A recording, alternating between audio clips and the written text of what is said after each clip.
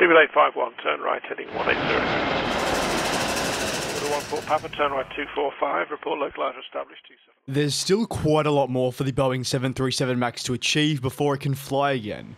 But what's important to know is that the aircraft is still progressing in being recertified, and with another weekly update for the jet, I bring more news surrounding the aircraft's return to the industry, which should hopefully be sooner rather than later. The focus today, though, is that the FAA has finally given Boeing the preliminary approval that was necessary for the various proposed fixes that the aircraft manufacturer had been working on for their 737 MAX series, something that was indeed long awaited. While the aircraft manufacturer was finally given the preliminary approval, on top of all this, Boeing were also given a lengthy list of things that they still needed to fix/adjust, or really just a summary. Now, this includes computer changes and overall reliability of the systems on the aircraft series.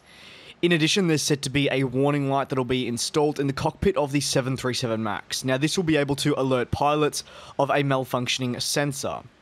All of this, however, is on top of the already existing MCAS problem, which was said to be at fault for the two fatal incidents that took place in 2018 and 2019 respectively, and eventually led to the worldwide grounding of the aircraft type.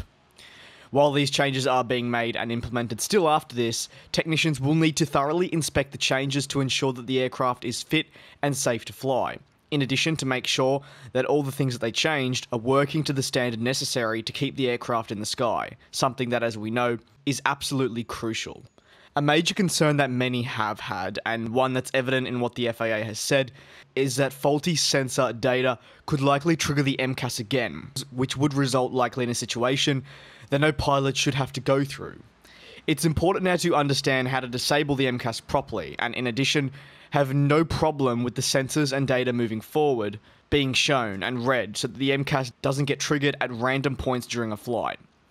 There's ways though that the severity of the MCAS will be adjusted, and that begins with Boeing working to make it less aggressive, so as to when it is triggered it doesn't overpower the crew, which in two cases it now has, and push the nose of the aircraft down at a point where the pilots cannot recover the downward trajectory.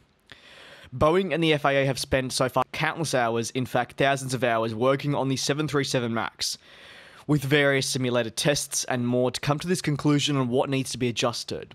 The feedback coming directly from the FAA is a crucial part of getting the jet recertified for operations to begin with passengers, and this is something we have not seen since March of 2019, and something a lot of people are looking for, despite the current global outlook of the aviation industry and of course that global pandemic that we're all going through.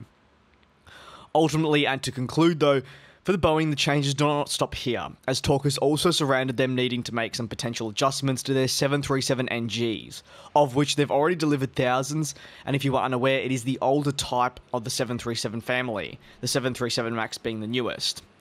However, if there was meant to be any changes to this aircraft program, given the age, the costs would actually be a lot higher than you would first imagine, as more work would go into fixing and finding the correct parts that are necessary. And this is something Boeing would likely want to avoid. However, if it's necessary, it is something they will conduct.